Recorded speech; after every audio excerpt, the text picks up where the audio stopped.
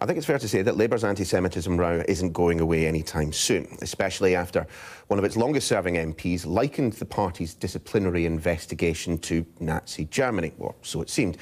Jeremy Corbyn today refused to answer questions on the controversy after becoming involved in a row last month with Dame Margaret Hodge. Well, for more than this, we're joined by the co-founder of Novara Media, Aaron Bastani. Aaron, always lovely to see you. Can we just start with the very straightforward question? What is the charge laid at the door of Margaret Hodge in all of this? Well, it's subjective, isn't it? I watched the interview yesterday and what I heard was a comparison of her experience to that of 1930s Germany. She explicitly said, I thought to myself, this must be what it felt like. She compared Labour supporters and party members and activists, the very people who helped her win her seat again in 2017. She compared them to the supporters of Donald Trump and Boris Johnson, and she compared her experience, the investigation into her, to McCarthyism. So I heard a series of increasingly absurd propositions. I just want to be absolutely clear as to your argument. You tweeted something earlier on, and we're not springing this on you. These are your words, yeah, but involving Beth Rigby, our deputy political editor. I just want to put it up. It was basically posing two questions to both Beth Rigby and Dan Hodges, the political commentator. Hi, Omer, actual Holocaust survivor, racist to compare Israel's treatment of Palestine to 1930s Germany. And then the second question, who are we to judge Margaret Hodge when she compares a disciplinary letter to the Holocaust? Now, first and foremost, I mean, when has Beth Rigby ever said that Hi Omer was racist? That was a central pivot of the mainstream media's coverage of the anti-Semitism crisis for the best part of a week.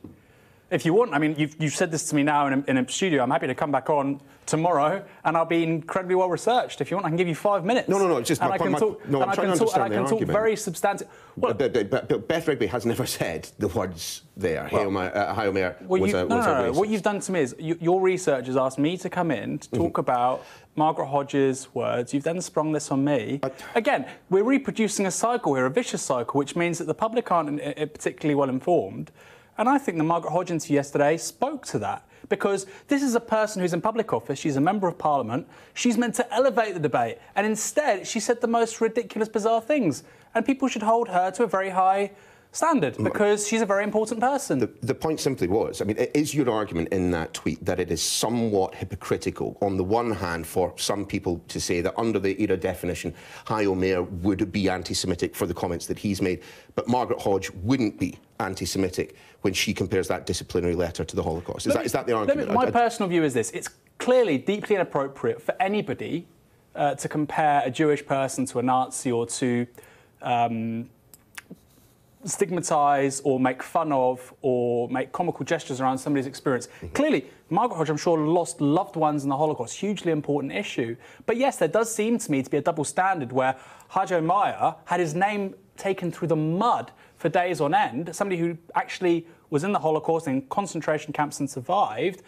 And yet somebody, I think, says something quite ridiculous, which is that a letter from the Labour Party is equivalent to 1930s Germany, is given a free pass. And to me, that shows a fundamental point, which is that the media wants to use this issue, and there is some truth to, obviously, elements of it. Clearly, people have said anti-Semitic things, but the media is interested in it primarily because it's a tool to attack Jeremy Corbyn. OK, can we then just... Andrew, I wonder if we can just get the points in the interview where Margaret Hodge, the comments that seem to have caused the furore. I just want to play those. Here's the first part. On the day that I heard that they were going to discipline me and possibly suspend me, it felt almost like I kept thinking, what did it feel like to be a Jew in Germany in the 30s? And that's the first part. But then she then went on to say that the Labour Party's decision to open disciplinary proceedings against her, it took her back to some comments that her father made. And we just want to play that as well. He always said to me as a child, you've got to keep a packed suitcase at the door, Margaret, in case you ever have to leave in a hurry. And when I heard about the disciplinary, my emotional response resonated with that feeling of fear that clearly was at the heart of what my father felt. Now, I understand your perspective on things, but when I listen to that, I do not hear Margaret Hodge saying comparing the disciplinary process to the Holocaust. No, she said her experience of receiving that letter, the disciplinary process being initiated, she draws a clear equivalence between that and how a German Jew would have felt in the 1930s. No, she says it resonates. She's not saying that the Labour Party are going to round up Jews and put them into camps. Well, I don't think anybody's saying that. My precise word just then was an equivalence, which, by the way, if we're talking about the IHRA, is exactly the kind of language that is focused upon. So I think it's, for me, I think it's almost, how can I put this? It's belittling the experience. It makes it a political frivolity. The Holocaust was, without doubt, the greatest tragedy of the 20th century, a century defined by tragedy. You know, a letter from the Labour Party saying you've used quite ugly language with the party leader, it's not in the same mental universe. But who are you? And Chris Williamson and Jeremy Corbyn. But this is the thing, but who are you to tell a second-generation Holocaust survivor not to feel afraid? I'm not saying don't feel afraid. I'm saying do not compare. Well, that's what she was talking about. I mean, isn't part of the problem in all of this, in this discussion, is that the vast majority of people in the United Kingdom, and I don't know whether you're part of this number, so I'm not going to include you in it, but the vast majority of people in the UK have not had their father tell them, in all seriousness, to keep a packed bag by the front door because they might have to leave it in a moment's notice. My grandmother's an Iranian Jew, and I can tell you there are 100,000 of them in Iran. They don't have easy lives. So many people, you know, Armenians, British Jews, people from around the world, various diaspora communities, her words will resonate with them, and I can understand entirely what she's saying. But the focus of this discussion around the IHRA really is around that one example. And what I would say is, yes, those words in a way are actually very important. What you're saying is very important. So let's apply it also to the Palestinian people. We're talking about the right to national self-determination. We're talking about the right to express and articulate a struggle which has defined not just you, but previous generations. Those people that Jeremy Corbyn went to see in Tunis, they can't be buried in their own homeland. They can't be buried in their homeland. He then goes to a cemetery to lay a wreath, and he is made to be a villain by the national media for days on end. Are you entirely happy, though, Anne, with the way in which the hashtag, the Hodge comparisons hashtag, has gone today? I mean just the quickest of glances through it. My teenage son and I were allocated one seat away from each other on a Ryanair flight. He couldn't reach his Pringles. From that moment on, he knew exactly how his African ancestors felt when they were forcibly separated in the transatlantic slave trade. At school, when I was 13, I was shown a diagram of a male reproductive appendage in my biology class. I realise now that the trauma I experienced was akin to that suffered by children in Islington care homes in the 1980s. I mean, these are jokes that are being directed at a woman who you may disagree with her interpretation of events. You may even disagree with her fear of, you know, the fear that she expressed. But we're talking about, we're making jokes to someone whose family members died in the Holocaust. Yeah, I mean, we can obviously point at stupid things that people have said on Twitter. I mean, I'm happy to hear you say that that is stupid. Yeah, of course. We could probably dedicate a whole TV network to it. But fundamentally, and I'll return to the original point, this is not a frivolous thing. Anti-Semitism, racism is not a frivolous thing.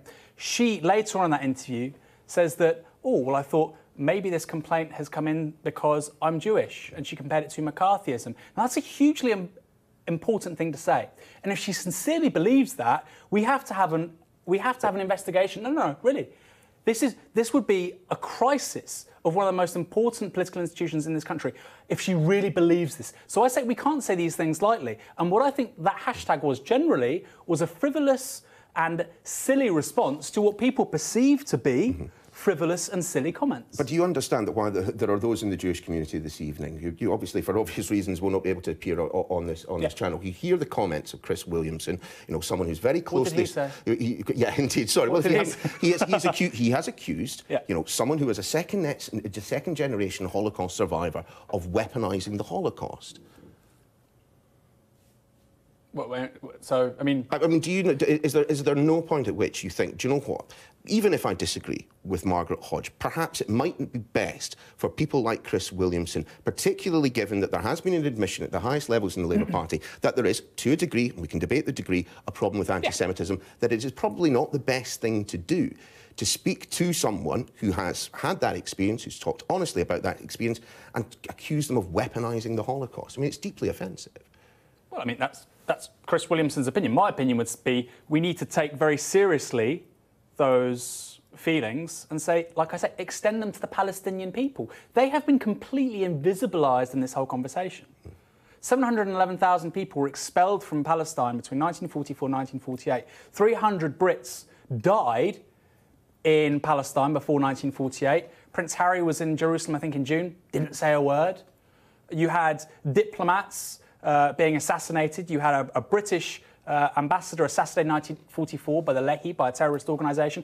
None of this is talked about. And yet Jeremy Corbyn goes to lay a wreath at people that can't be buried in their homeland, and they're called terrorists by Israel with no evidence. They were killed in an extrajudicial killing without a trial or without a jury.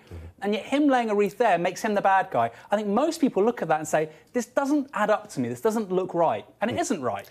When you've got people like Len McCluskey now saying, actually, do you know what? I think the International Holocaust Remembrance Alliance definition and examples needs to be put into the Labour Code of Conduct in full. I mean, what does that mean for kind of people like you who have been very, very critical of that because of those examples which were dropped, you know, about that a state of Israel is a racist endeavour, that comparisons with Nazi Germany are prima facie racist? I mean, if they adopt the full definition, what does that mean for all the work that you've done, all the complaints that you've made about the definition itself? My grievance in regard to the IHRA is not the definition which was accepted in 2016. In the recent Code of Conduct, 8 of those 11, we had this conversation before, were accepted wholesale. The politically contentious one is the one around, is it a state of Israel or the state of Israel being a racist endeavour? Now, what Palestinian activists tell me is that this has and will continue to obstruct them in their pursuit of justice. And so I have to subordinate myself to them. I have to listen to them. That's what they're telling me in good faith. And so my complaint is we had a compromise originally. Do you think, though, that the Board of Deputies is not acting in good faith? Do you think that the Jewish Chronicle is not acting in good faith? Jewish News not acting in good faith? Jewish Telegraph? I'm not saying it's not good faith. I'm sure there's a great deal of ambiguity and mixed feelings, and people are unsure about intentions and motives and all sorts. What I'm saying is the original Code of Conduct, which should have been put out as a consultation, had the definition verbatim. 8 of those 11 examples repeated verbatim. And so it comes down to this, just one of these examples. And people are saying, well, we need to have a compromise. We had a compromise. It wasn't like Labour said, you know what, we're going to create our own definition of anti-Semitism, all our own examples. There was a compromise. And the people that advanced that compromise were called racists, anti-Semites, bigots. So that doesn't sound to me like an educated adult conversation that takes racism seriously. Unlike the adult, educated conversation that you and I have always just with had. you, Noel. Aaron, thanks very much for joining us. Appreciate it.